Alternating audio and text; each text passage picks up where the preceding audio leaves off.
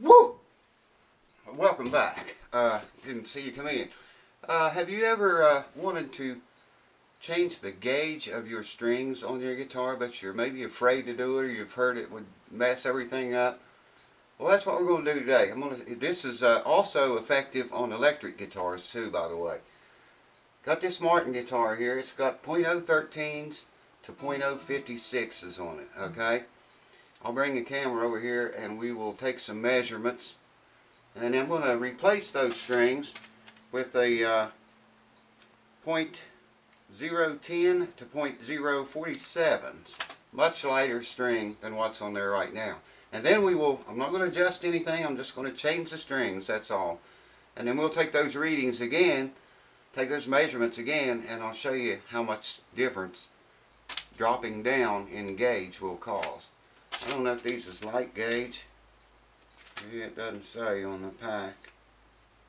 I don't think they're light gauge. These are, they say they're medium, but they're actually a pretty heavy string. 13 to 56 is, but they call them mediums. Well, we're going to go from 13 to 56 down to 10s to 47s. First, let me bring the camera over, bring you closer, and we'll get some measurements. Hold on. And we are back. First thing I want to do is check the nut action. The nut or first fret action. This should be at 18 thousandths is what I had it set. I need glasses. I can't see without my glasses. Okay, I've got an 18, I got a 10 and an 8 here. This won't change very much. Now you can see it's exactly 18 thousandths.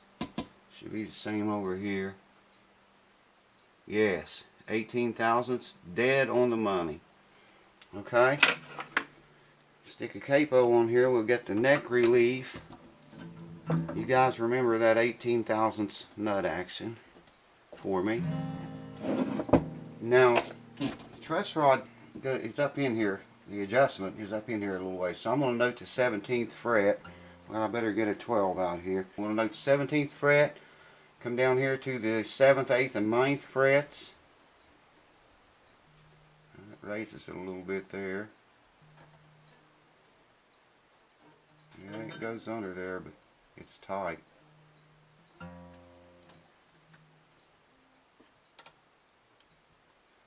I can hold on to it.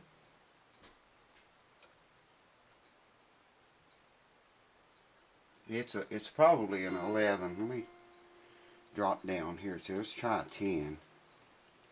I don't have an 11, I have a 10.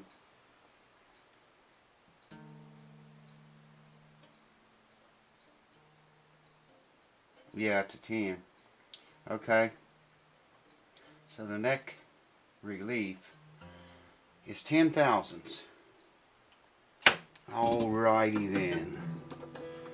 18 thousandth first fret action. 10 thousandths on the neck relief. I pick this thing up wrong every time I ever picked it up in my life. I got to spin it and turn it. Alright. Bass string, low E action, 12th fret, is 6/64. Exactly. High E, 12th fret, is 4 5/64. The high E is 5/64. The low E is 6/64. You guys remember those numbers. 5/64, 6/64, 10 thousandths, 18 thousandths. Okay? Now all I'm going to do is put these strings on it. And like I say, they're a 10 to a 47. So it's quite a bit lighter string than those 13 to 56s are. And I'll put them on, stretch them out, play it a little bit probably, and bring you back. I'm not going to adjust anything or change anything or tighten or loosen anything. And I'll bring you back and we'll take these same measurements again, and you can see what changing the gauge of strings on your guitar does to the guitar. Hold on. Okay, we're back. We got brand new strings on and it's tuned to pitch. I didn't adjust anything, never touched any. All I did was just put the new strings on, took the old ones off. Okay, I got 18 here. I've got a 10 and an 8. I don't imagine this up here is going to change very much. It might be a little bit tighter going in there, but yeah, see, yeah, there at the 3rd string a little bit, and the 4th. It's a little bit closer than it was, but not very much. And keep in mind too, you know, this is going to vary. Some guitars will not move at all. Usually the more expensive ones don't. If you go up or down 1 gauge. Now I need a 12. Just bear with me a second here. There's a 12. We'll note 17th fret again. 7th, 8th, and 9th frets here we're going to check. No, that was a 10, wasn't it? Yeah. I always set them at 12. That's why I did that. Okay, I have a 10 now. 17th fret, I'm going to check 7, 8, and 9. And just as I figured, we have lesser neck relief. It's lesser than it was. It was 10. Now it's less than that. It won't even go under that string. That's how much it changed on this guitar. And this is a solid guitar. It's a Martin MMV model. Well, let's see what it is. See how much it changed. Let me go down to an 8. Here's an 8.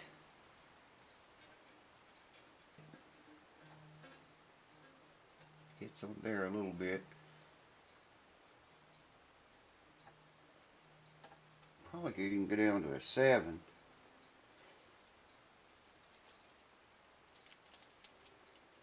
Here's a 7.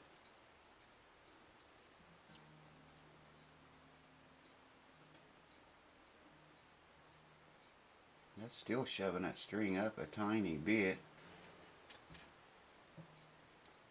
Maybe. Now see, the 7 won't go under there. That's how much this guitar changed. Okay, here's a 3. Look how thin that is. Now remember, this was at 10 when before I changed these strings.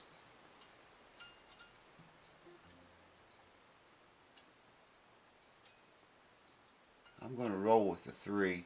It won't go under these two without lifting the string, but yeah, it's even tight there.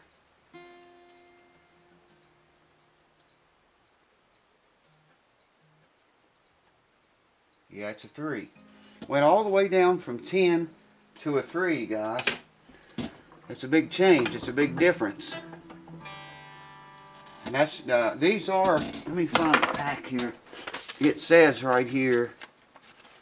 I don't know if you can see it. Extra light. I think you can see that maybe. So we went from a medium gauge, what they call a medium gauge, to an extra light. And we check the string action. It's going to be lower than it was, I'm guessing. Picked it up wrong again. I do it every time. We were at 6/64 here, okay? And we're setting at the low E at the 12th fret at 5/64 now. It dropped a whole 64th. The high E was 5/64. Just as I figured, it's 4/64 now. So what happened was, the relief in the neck, heavier strings pulls more relief in the neck. So if I put lighter strings on and leave the relief where it's set, the truss rod, leave it alone, those lighter strings are not going to have as much stress. So the neck is going to straighten out a little bit. Same with the belly up. If it doesn't have much of a belly, but you know what belly it has, there's going to be lesser of it. So by the neck straightening out, that's pulling the strings closer. The belly not being pulled up as hard is allowing them to be closer. And you know, it's just different stress on the entire guitar. Like I say, some guitars will move more than others. This is not a real expensive guitar. It is a Martin, but it's not a really expensive one by any means, not compared to my other one. But you can see it moved that much just from going from a medium gauge to a extra light gauge string. I'm anxious to hear what it does to the sound of it. I should have played it before I put it on with the old strings and then let you hear that compared to these little ones. These tiny strings do not move the top like heavier strings do. So it's going to sound different too. Hold on.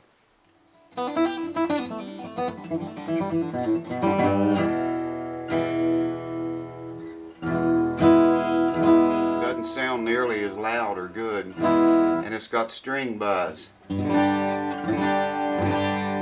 Reason being because that relief was not being pulled into there by those heavier strings. I could adjust the truss rod and get that buzzing out, but my point is to show you all what happens when you go to a different string gauge. What happens to your setup? That's bad.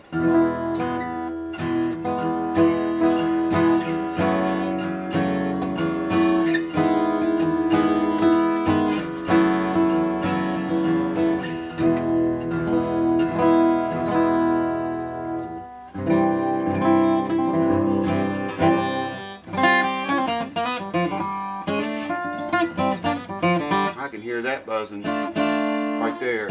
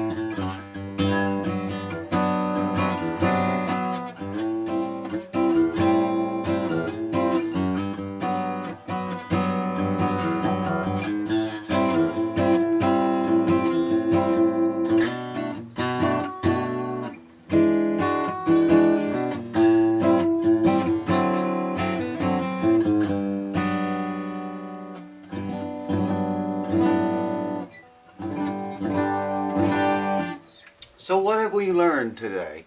Well, your guitar was built around a certain gauge of string, and that's what the manufacturer always recommends. Now, you should stick very close to that, and probably light gauge coming down from mediums that were on here. If I would just went with regular light gauge, I might not have that buzzing, because they would pull a little bit more relief into the neck. Going down to extra light's definitely way too much. Now, same thing if you move up in gauge. If you have mediums and you move to heavy or extra heavy, you're going to pull a whole lot more relief into that neck, and the opposite is going to happen. Your action is going to get higher. You're going to get more belly here. That'll also make the action raise, and it's going to pull your guitar apart eventually. Like I say, some more expensive guitars that doesn't move as much. I was talking about on another video when you break a string on a loose guitar and all the strings go out when one string breaks. On a tight guitar, you break a string, all the other strings remain in tune. This guitar obviously is a little bit loose, not very bad though, but for a Martin I'm surprised it's that much. But you can hear that buzzing. That's from going too far in a gauge change, okay? I went from mediums, what they call mediums, I kind of call those, they're kind of heavy. 13 to 56 is a heavy string, but they call them mediums. And on this pack, they call them extra lights, so that's too much. I could have probably went down to just light gauge. These are 10s. Probably would have went with a 11 or a 12. And it wouldn't have this buzzing. It would definitely sound better because a heavier string on an acoustic guitar moves that top more. You get more vibration out of it, more sound.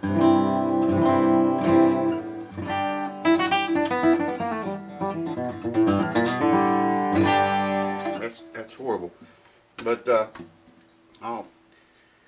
after this video, I'll tweak the truss rod so I can play these strings a while. They're way lighter than I like. But, you know, I can adjust the truss rod, just a tiny tweak of the rod, put more relief back into the neck, about 10 where it was, maybe 12, and play it a while that way, see if I get used to it and like them or not. But I prefer heavier strings on a guitar like this, a dreadnought guitar. But hopefully that helped you guys to know what happens when you go up or down in the gauge of strings that are recommended for your guitar. Like I say, your guitar is built for a certain gauge string, and if you veer very far heavier or lighter from that, from the company's recommendations, you're going to either damage your guitar if you go heavier, or if you go lighter like I did here, you're going to have this stuff buzzing and just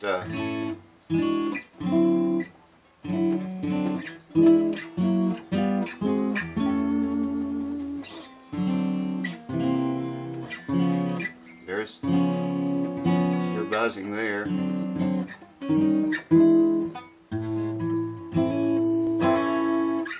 But yeah, man, hope that helps.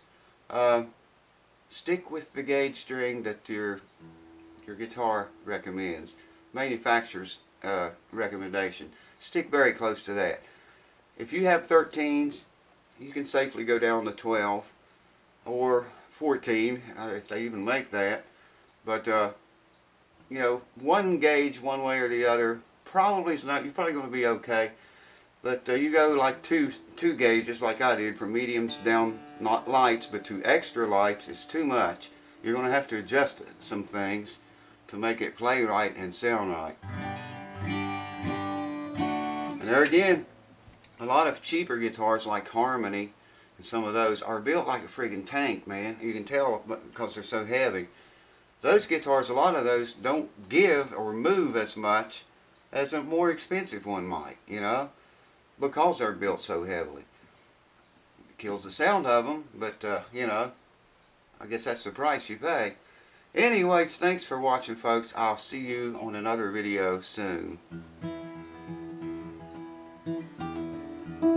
We'll cover more green candy. Thanks for watching, guys. Cheers. Woo! What? Woo! Tell them. Hallelujah!